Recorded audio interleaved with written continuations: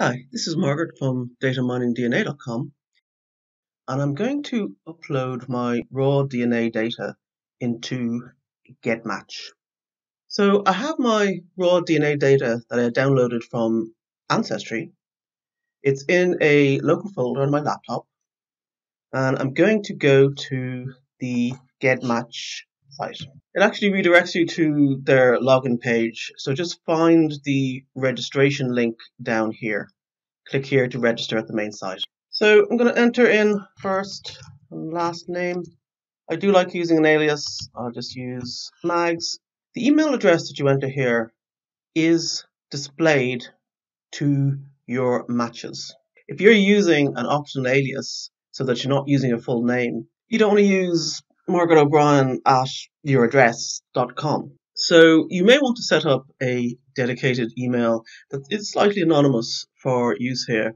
I'm going to show you what I mean by when I say it displays email addresses. I remember the first time I used GEDmatch, I signed up and then looked at my matches. I was quite shocked to see everybody's emails there.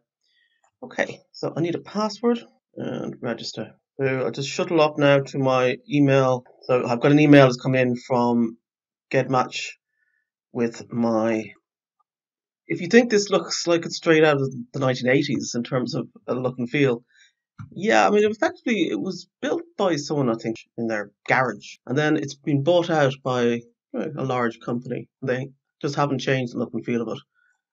Okay, so I've successfully registered. I'm going to log in. This is the terms of service and privacy policy.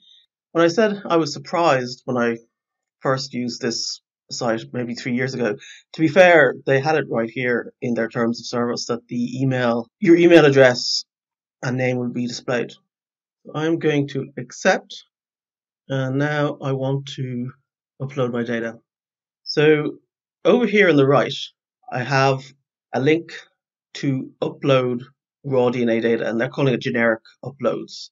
And they do list Ancestry DNA amongst the options. So it's the same link for most uploads. So if you're coming over from Ancestry, just click on this link, generic uploads. Don't be too confused by this. So you've already downloaded your DNA data. They do provide instructions. Got it.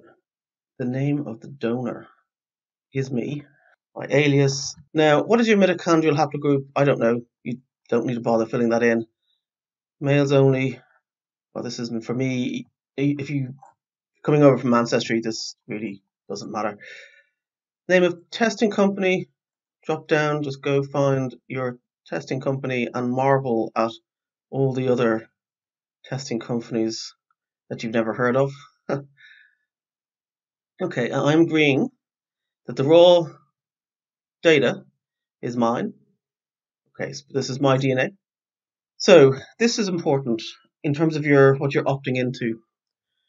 So this kit will be shown in match results for all other kits in the database. So this is what I am looking to do with GEDmatch. I do want to see my matches, and I want my matches to see me.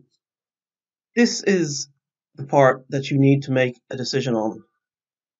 Your DNA will be shown in match results for all of the kits in the database, except for kits identified as being uploaded by law enforcement representatives.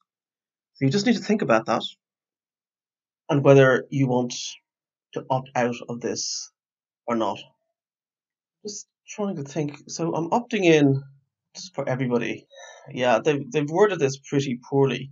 If you select that, it's like I'm opting out of this. If you're opting out of this exception, then surely you're opting into it.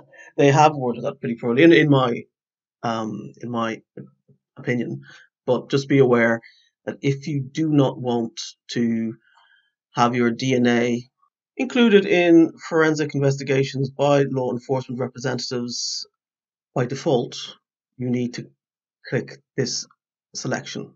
Personally, I don't have a problem with it, so I am going to take this selection. And now we need to find the kit. I'm just going to click browse. Here we go. So this is the file exactly as how it came down from Ancestry, and then click upload. Now I've already done this, and if I did it again, it wouldn't break, but it would mean that my matches will see me doubled. They'll be getting two matches that are exactly to the same DNA, and it's just annoying. So I'm not going to go through with this. Okay, that's it. That's the upload. Best of luck with your research.